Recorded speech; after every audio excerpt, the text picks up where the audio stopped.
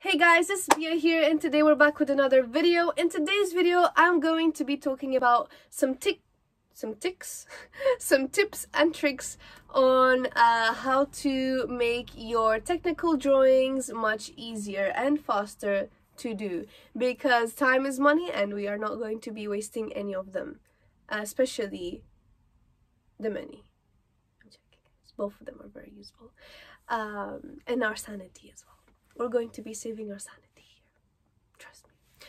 So essentially what I'm going to be doing is I'm going to take you guys through a few things that I do when I'm doing my technical drawings, and these tips are making my technical drawings take way less time than they would have, and they're saving my sanity. So before we get started, you guys, don't forget to subscribe to the channel, as I am making these videos all the time and I'm trying to help you guys as much as I can.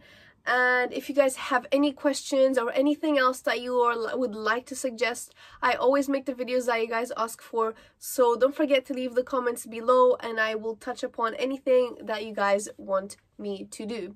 If you have any questions after this video about what I'm about to show you, don't forget to also leave those in the comments below. And leave a like on this video for the YouTube algorithm to push us to the stars, as I always say.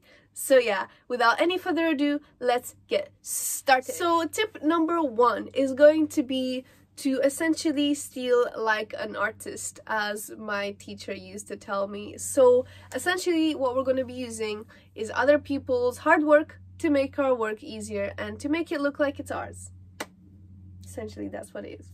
And this is not wrong, because it doesn't matter, it's just a technical drawing. You're using your own creativity to make your design, and you're using other people's already made designs to kind of direct how you're going to draw out your technical drawing in a more precise way. So there's nothing wrong with that with what I'm about to tell you guys. So let's just get an example. So this is a few drawings that I've done. And this, for example, here is a drawing that I made of a jacket that I would like to make. Now, if I'm going to send this to a factory, I need to ensure I have a technical drawing. And, well, what we can do is we can use the drawings of other people's jackets and kind of help them, help ourselves to draw this jacket in a technical format. It doesn't mean that I'm stealing, as I said. This just proves my point. I designed this myself, I came up with the ideas, the changes are done in my own way, and so this is all my work, so it doesn't really matter. And I can show you guys here how I did it for myself in a very, very simple way. Here, I don't know if you guys can see because there's kind of two layers of paper on it, but I kind of have my technical drawing done here in a very, very simple way. I could have made it, to be honest, a bit better, a bit nicer, but this was very quick. This is one of the quickest things, and it kind of just showed the basics of my design. So that is essentially what that is, and if you want, you can even then use it in other ways, for example, to show color and ways in which you are doing your work. So let's just say that I am doing that. So come on, don't you dare come back on me. As I was saying, I'm going to bring you guys to my screen, my laptop screen. Now what I've searched up here is technical drawings and fashion, because if you just write technical drawings, it will show you like architecture and other things which we're not interested in. So as you guys can see, there's definitely other people that have shared their technical drawings, and we can use these as templates for ours. So what I tend to do is, for example, let's just say I wanted to make a jacket like I was saying. So what I will do is I'll scroll down and I'll kind of try and see if there's a jacket that has similar features to the one I have. For example, we have this here. Let's just click on that one. And what I like about this, and it's similar to my jacket, is that it has the welt pocket here, and it has these like sort of flowy, the bottom part is very flowy and very nice. So what I can do is I can then screenshot this, because sometimes it's very difficult to copy things from Pinterest. I screenshot that, take myself to it's going to take that one away, take myself to my Illustrator file, and I'm going to do a mask I'm going to make a mask here on my item, make it a little bit smaller, and I'm going to start essentially collecting a few images of similar things to my jacket. So that's one thing. Maybe then I need to look for a color that is similar to the one I had in my drawing. So I'm going to keep searching. If you want, you can make even more precise searches. Maybe this is similar to the one I have in terms of the color. So what I can do is I can come here. I can then maybe search a bit more. This one looks quite similar to the one I had. So let's just take this one. I'm going to copy that. I'm going to put it on my Illustrator. And what I would then do later is I would, for example, start out with one, layer them and put them in different layers on Illustrator underneath each other, and make them their opacity lower, and figure out how this kind of fits together. And this is very, very helpful because it means that I'm just tracing lines instead of trying to come up with a line that doesn't really, maybe it's not very accurate, and these look very accurate. The other thing that you guys can do, which I do suggest you do, is use something like this.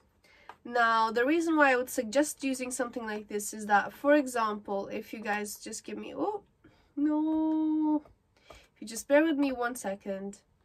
For example, if I use this or something like, I don't know, any of these, to be honest, any of these are good. As long as they're always in the same pose, in the same, like, just straight up pose, they're all useful. So for example, let's just say we use that. This is sending me to Amazon. I'm just gonna print screen it, and what I can use it is as a basis. So then what I can do on Illustrator is I take my image, I make this, for example, the background image, and I layer the other two on top of it, and so we can keep our proportions very stable. So that is an idea that you guys can use when making your patterns. This makes everything much faster and easier, as I said. Adding on to that, when you are using Illustrator, what I would suggest, which we will talk about later, is start by making half of the garment, especially if it's very mirrored. You make half of it, and then what you do is you mirror it. And that way you save even more time because you only have to really make half of the work than you would have if you did it all. Also, it makes it very precise. For example, sleeves, they're more likely to be the same thing, so you just copy paste it in a mirrored way. Trousers, same thing. Just a simple shirt, same thing. Very simple. If there's anything that overlaps, for example here in the middle, that is something that you can then edit, and you can do it in a very simple way. You can see that they mirrored it here. Look, this is the exact same flow as this one on this side. It's the exact same thing. Even the ones behind, look, they did it. They did what I said. They did the mirroring. They just layered things together to make it nice. So that is exactly what everyone does to make their drawings much faster. Now, another thing that I would like to talk about is you can use the garment itself. So let's just imagine a situation where we do have a garment already at home that is very similar, and we're really struggling to find something online that is sort of appealing to what we want. We actually, before I continue, I just remembered something. What you guys can do is, I do have a page here on Pinterest, which does have only literally technical drawings. They are all very interesting and they're very varied in their nature.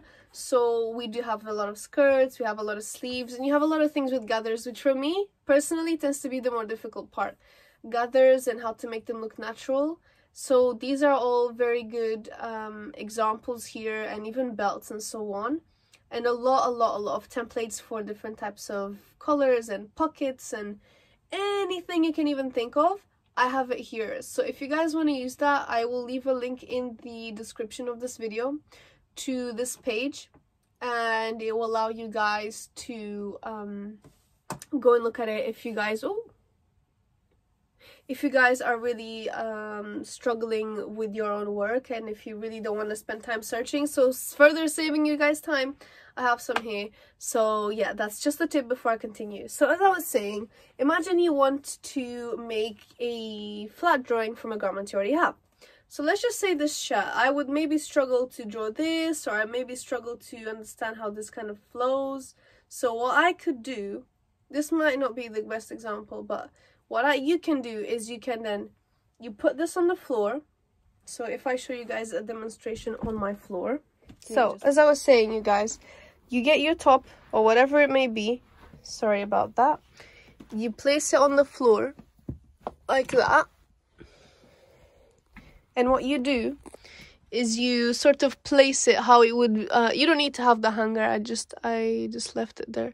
So I have my shirt here, you have however you want, oh, my hair is on the way. You have however you want this to fall and so on, you kind of have that there. And you straighten up everything that you have on this top. Or you can even just do half of it, as I said, because then later on you can mirror it. So you just lay everything down and you take a picture of it.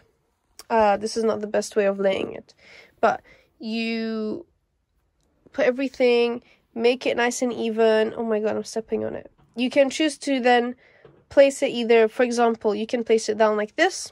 You can place it at an angle like that. Sometimes people do this, they kind of like fold it over and they do that. And it just helps you figure out how you want to display it, and this is an easy way to do that. As you guys can see, there is different ways of doing this. This is slightly longer, but it's just really if you want something specific that you really can't. You just can't find it online. And it's just so specific to what you're doing that you need to lay it down. Because a flat drawing is essentially what it would look like if it is laid in a flat surface. That's where the name comes from. So that is what you can do for that. Then I would do is I would just stand here, take a picture. Maybe I will take this half of the drawing, I will then trace it and then on Illustrator, and then I will flip it. And if you want, you can even merge all of the tips together to make your drawings better and faster. So that is the option that you guys have there. So yeah guys, that's pretty much it on the tips. If you have any questions, as I said, leave them in the comments. Link for that page will be in the description of this video. And that is pretty much it. I don't think I have any more tips for you guys on this space. Just checking out my list, mirroring, coloring. Also, one last tip, something that I made a lot of mistakes on in the beginning when I was doing technical drawings, is I didn't make loops. So, for example, if I am drawing a sleeve, I did not join up the line to make a shape, essentially a closed shape, and then that creates problems later on when you want to color it in. For example, you want it to fill it black, gray, whatever it may be. You need to have enclosed shapes so that you can essentially paint it all, like you can fill paint the area. So make sure you guys do that. And sometimes using layers on Illustrator helps to not get things mixed up. And that is pretty much it for this video, guys. So I hope you enjoyed it. Don't forget to like, and I'll see you guys on the next video.